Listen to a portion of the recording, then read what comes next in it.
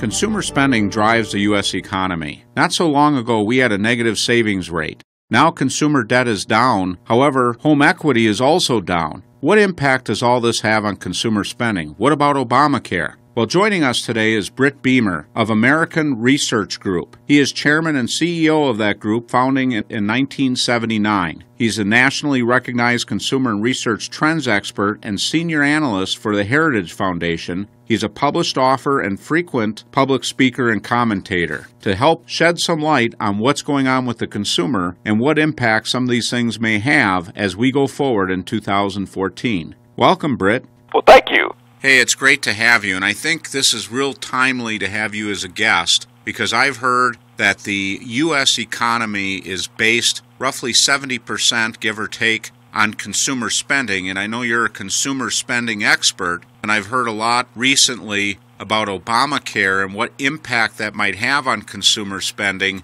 and you've been at this a long time. When did you start doing consumer research? I started ARG in January of 1979. In the period of time that you've been researching consumers with what we have going on right now, is this one of the most impactful things you can see going forward since you've been doing it, or have there been other situations like what we have with the implementation of Obamacare that might affect consumer spending habits? It's one of the three. Certainly during the Jimmy Carter presidency, there were real challenges. Consumer spending was dramatically impacted by that. Obviously, on September 11th, consumer spending was dramatically impacted by that event for almost 5 weeks. And I think now, with Obamacare coming into effect, not knowing what's going to happen, all the uncertainty, I just did a survey this week as a follow-up to Christmas, and 9% of consumers said they spent less at Christmas time due to Obamacare. Certainly, it has a negative impact on consumer spending.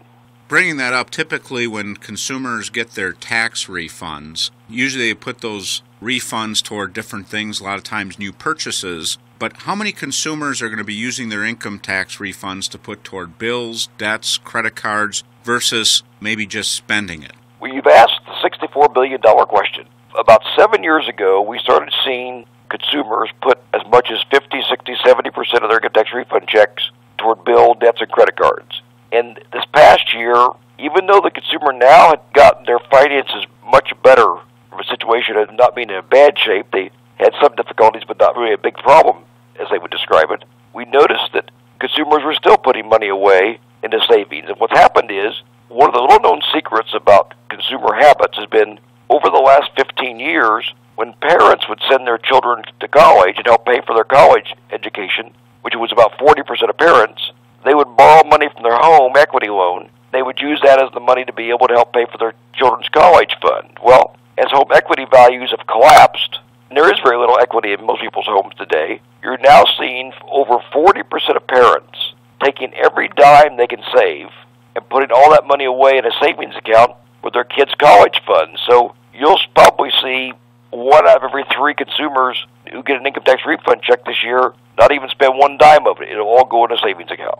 That's real interesting. We had a guest a while back, and they were talking about how parents were now contributing more to education, and they were saving more for education. And I never really thought about the fact that the old way of doing it is no longer available with the home values changing. It's really forced them to be maybe a little bit more responsible in preparing for that. No question. And here's the byproduct of that. At one time, when you think about big-ticket items of $500 or more, at one time, income tax refund checks in March, April, and May impacted over 50% of all those purchases of $500 or more. So when you wipe those out, I mean, you have dramatically impact on people like Home Depot and Lowe's, where probably 3/4 of all those improvement projects were over $500 and now are not happening at all. Now, earlier you had talked about consumers aren't putting as much toward debt. Now, does a lot of that have to do with the fact that now consumer debt has improved dramatically? After the last downturn, we've seen consumer debt drop, and I've heard numbers, I think, as much as 30%. Maybe you are better in tune with that. What have you seen with that, and is that having an impact on how they're spending now that they don't have the debt? But what's happened is you have 74% of consumers all the way through June of last year said that they were going to avoid credit cards like the plague. I noticed that when the Christmas season started, that number dropped to 65. So there's been a little bit of a shift downward to say, maybe I'll buy a few things, which they did. Because if you look at our data now, you go back and look at the Christmas season, there are a lot of consumers who shopped on Black Friday or Thursday night and use their credit card to get those early bird specials. And, of course, they pay for those bills as soon as they arrive because they do not want to ever get the situation like they were before where they had creditors call them every month or every week. We need the government to have the same attitude, don't you think? Well, I mean, it's just ridiculous. I think what's sad is that nobody wants to deal with the debt. I worked on Capitol Hill for 8 years, and my boss was on Appropriations Committee for 5 of those 8 years, and I'm just appalled by what we're doing or not doing because they could fix the debt problem, but nobody seems to want to face any challenges. And then when you've got different political philosophies like debt's no problem, I guess you could have that attitude until you start to drive the pickup truck over the edge of the cliff. Yeah. And the fall may be fun, but you're going to die when you crash. It seems like that's the one thing that both sides agree to is that we can keep spending more than we make. So they do have a consensus there. Yeah, I mean, I know it makes no sense to me. And then when somebody speaks up and says, well, that's not what our party stands for, then they almost get run out of the party for being bold enough to say we need to balance our budget on the government level just like we do on the household level. I've shared this with clients many times. I still have a lot of optimism, and I think our government is really a reflection of the people. And if we look back prior to the last downturn in the market in 2008, 2009, you had people with record amounts of consumer debt. They had a negative savings rate, and you saw the state governments were having all their problems, the municipal governments were having their problems. What we saw with that drop in the marketplace is we've seen a lot of states start fixing their balance sheets, local governments starting to work toward fixing their balance sheets, the home consumer fixing their balance sheets. It just seems like the message hasn't got to Washington yet. Right, and when you talk to legislators, they say one thing, but when they get to Washington, they do something else. It's just unbelievable. Yeah. Well, let's get back to the consumer spending. We're at the time where people are going to start in the next several weeks here getting ready to prepare their tax returns and getting tax refunds. And we talked a little bit about college. What do you see for parents as far as taking those checks and putting them into a college fund as opposed to spending the money? Well, I think that those parents with children middle school and older, I think almost every one of those dollars will go into a college fund unless they're wealthy. They don't need it. But I think you're going to see record numbers of dollars go into college funds. And I think it's likely that that may begin to shift downward. The trend of the last 3 years has been middle school and older. But these people, I'm sure, are going to find out that they can't save much just in 6 years. And if they have multiple children, they can't. And our last survey in January suggested that more parents were thinking about saving money for their kids' college fund with their tax refund check, so they may move into the 3rd and 4th grade level, which will take more dollars out of the marketplace and put more dollars in the savings accounts. All right, well, we're going to take a short break, and when we come back, let's talk a little bit about what you see coming this Christmas season and what impact it might have in 2014. So please stay tuned.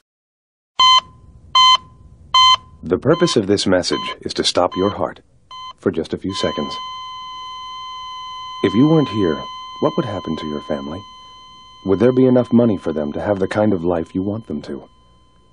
People with life insurance know the answer. Life insurance isn't for the people who die. It's for the people who live. A reminder from the Life and Health Insurance Foundation for Education, a nonprofit organization. Welcome back as we continue to meet with Britt Beemer, Chairman, CEO of America's Research Group, to talk to us a little bit about consumer spending and what they see in the past and what they might see going forward. With consumer spending making up what some experts say is approximately 70% of the U.S. economy, this is going to have a big impact on what your portfolios might look like over the next coming months. Britt, before the break, we were talking about one of the issues that was a trend that you saw is parents putting more money toward their kids' college education. And I had talked about, we had a guest a while back that was confirming that, seeing that the amount of money that was put into college savings accounts had dramatically increased. One thing that neither one of us failed to recognize is the fact that the old method of taking out home equity loans with the current housing market, that option has been taken away from many Americans. So they're forced to actually use dollars from their savings to help those kids out. And with college costs being what they are, I think that can be a big part of household spending, taking away money for other luxuries that they might otherwise spend it on. Britt, what do you see with the Christmas season? You talked a little bit about what happened here over Thanksgiving weekend, that people actually broke the wallets open and did use their credit cards to spend a little money and get some deals. Do you see that having a major impact this Christmas, that people are going to get out there and spend a little bit more than maybe they have in the past, or are they still pretty skittish? Well, I would describe this consumer this Christmas season as probably the most bargain-driven consumer in the last 15 years. And what I mean by that is that last year, consumers, when they were shopping for Christmas gifts, the number one price gift range was $35 to $50. This year, the number one price gift range was $25 to $35. They've actually fell an entire group down to a little bit lower price points. Now, consumers did actually give more gifts to more people this year, but they spent less on every gift that they bought, which I think will end up being around probably a 2.2 to 2.4% increase in sales. We won't know exactly until Walmart reports their sales, but when they do, you'll be able to get a good sense of where retail ended up. But I think what you're going to see now is a very cautious consumer who will shop at stores when there's big deals and bargains. They will not shop in the stores unless they've got great deals and bargains. The one thing I've said over the last few years, Christmas has really changed. It's not how many days between Thanksgiving and Christmas. It's how many days between Thanksgiving and Christmas does the consumer see 50% off, because that's when they go shop. Now, your customers are typically businesses. When you talk to them, what are they doing? Are they thinning their margins to where they can't even make money, or are consumers just buying less expensive items where the company still can have some margins and have some profits? What are you seeing? Most companies have tried to cut their overhead to the bone. As you know, a lot of national chains this last Christmas season did not increase their seasonal hiring like they have in previous years to keep those costs down. So a lot of companies are really trying to keep their costs down, and their biggest fear is healthcare costs. I mean, there's no doubt in my mind that every one of my retail clients every day wonders what's going to happen this year when these healthcare plans, which they offer to their own employees, may or may not be valid under Obamacare, and therefore they may be canceled. They have to go find something else themselves. You've got this huge amount of uncertainty sitting over American businesses now, particularly small businesses, hiring under 50 people, which is the vast, vast majority. Now, do you see the consumer equally uncertain as those business owners? Because I'm hearing a lot of these businesses, and you're echoing what I've been hearing, is a lot of businesses are really debating whether or not to keep providing health care because not knowing what those costs will be. They know what the penalties are right now for not providing it. From what initial reactions are to some of the pricing, it sounds like businesses will save money on their health care by just paying the penalty. I've heard that, but almost every one of my clients, I think, will continue offering health care. But the difference is their employees will have a higher copay for them to be able to participate. I've got a lot of clients where the employee pays 20%, the employer pays 80% of the health care insurance costs. I think that could very well go be 70-30 or even 65-35. So I think you're going to see a bigger burden put on the backs of the employees, which obviously impacts how much dollars the employee now has to take home. And that obviously impacts retail sales immediately. Again, I'm not an expert on the healthcare subject, and we're going to have a guest coming up that is, but I've heard for younger people that there might be some dramatic increases in the healthcare costs. I know we had a guest on back in the summer where he was talking about in Wisconsin, the young males, which are the lowest risk from a health insurance standpoint, could be seeing as much as triple the rates as they don't have as much discrepancy in the ratings for age, and also they do away with the rating based on sex. So these rates are going to be more condensed, and the people on the low end of the cost spectrum are going to end up paying dramatically more. Now, with consumers, what age group are the consumers that are doing the most consumer spending? It varies. Obviously, the consumer group that spends the most amount of money are families with children. They're obviously the biggest spending group in the country.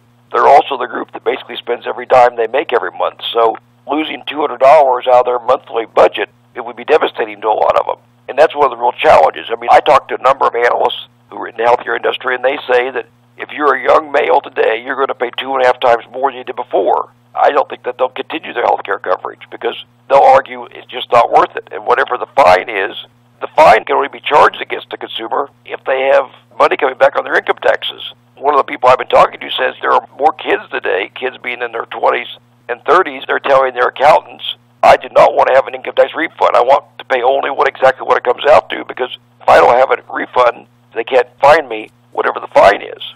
So there's going to be a lot of challenges, and it's going to be interesting to see going forward how this all plays out. If we were to summarize, what we're looking at today, what do you see the state of the consumer going into 2014? Is it going to be a contraction? Is it going to be about the same? Or do you see maybe a slow growth in consumer spending going forward? I think what you're going to see is going to be driven probably 80% by the fears of healthcare costs. I would say if you didn't have the healthcare cost issue overshadowing the economy, I think you probably would be seeing something like 2 or 3% growth for this year, just like last year. I think with the healthcare cost issues out there, and people do not know what they're going to be paying for sure, even if they went on the website, the price they've got quoted, it may not be the price that they actually end up paying. That's the other issue. So, I mean, there's just so much uncertainty. The bottom line is uncertainty always results in less buying. And there is the opportunity potentially. The U.S. economy obviously is a driver. I don't know what effect this might have on overseas markets or what's going to happen, but I think it's more important than ever to pay attention to your investments, pay attention to your cash flows, and make sure that you know where the money's coming in, where the money's going. Keep an eye on things for next year. Well, I think so. And the other issue is going to be, you have to realize, if you look at the European model, we do work in Europe, that consumer basically has no money at the end of each month because their tax rates are so high. They basically live from month to month, don't have any money to save at all because they have a high tax rate. I mean, that's what worries me down the road. I think we're looking at a potential of a 50% tax rate in America just to pay the debts off in a few years, and that would be devastating to future economies and future growth. Now, if people are interested in getting information from your firm, and I know you've been an author of a book, if people would like to get more information, where would they go for that? My website is argconsumer.com. If you go to Google and just type America's Research Group with an apostrophe S, I show up thousands of times, and I've written actually 5 books. My first book was called Predatory Marketing. My second book was called It Takes a Profit to Make a Profit. My third book was called The Customer Rules. Actually, I've written 2 Christian books since then, already gone and already compromised. Well, I really appreciate you sharing, Britt. You have a wealth of knowledge, and this Obamacare thing that's happening, I know it's going to have a tremendous impact on our economy. They say healthcare is somewhere around 10% of the total U.S. economy, so as this whole thing transitions, it's going to have an impact. Now, whether or not that's negative or positive or maybe a little bit of both remains to be seen as they try to work out the kinks, but I look forward to maybe having you on again in the future as this thing plays out. Well, thank you so much. Have a great day. Thanks for joining us this week, and tune in again next week as we explore another phase of the real wealth process. And remember, if anything you heard in today's show you'd like to get more information about, contact your Real Wealth advisor. Also, if you feel that any of this information would be helpful to a friend or family member, just click the Forward to a Friend button.